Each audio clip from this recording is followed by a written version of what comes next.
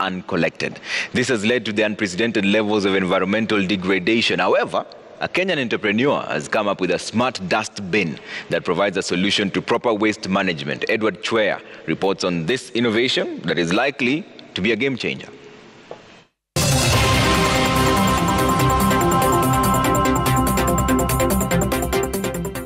At the Juja City Mall along the busy Thika Superhighway, we find Eddie Gitonga busy inspecting and fixing a few cables. This is his brainchild, which he calls the T-bin.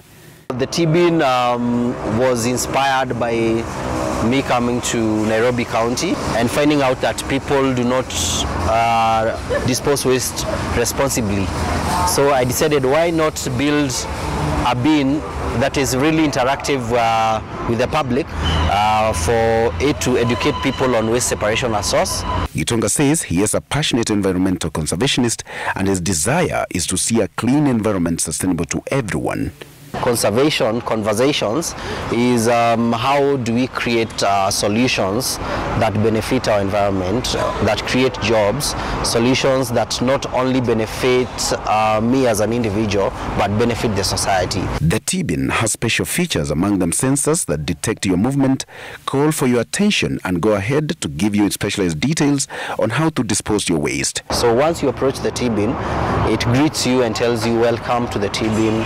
Please dispose of your organic waste, which is on the blue compartment as you saw. Please dispose of your organic waste on the green compartment. And at the same time, we have the screens behind me, which also tell you the different types of waste. Our bin is also fitted inbuilt Wi-Fi. So our T-bin also has inbuilt CCTVs because we want to capture the data. We also have street lighting for our bin, fully solar powered.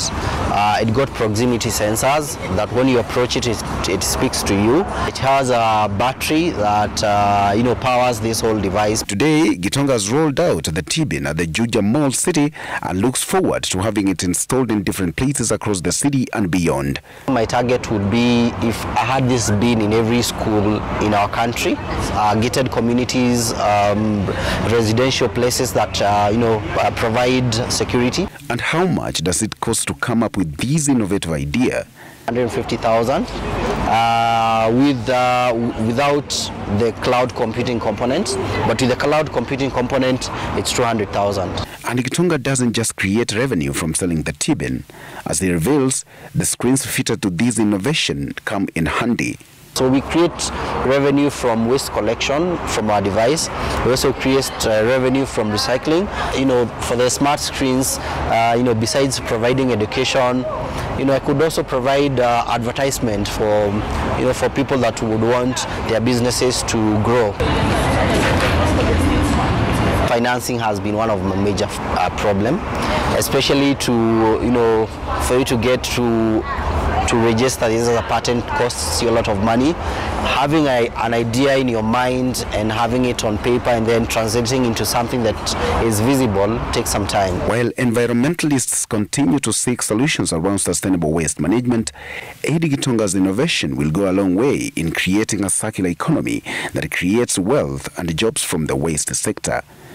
Edward Chwea, Made in Kenya, Citizen TV.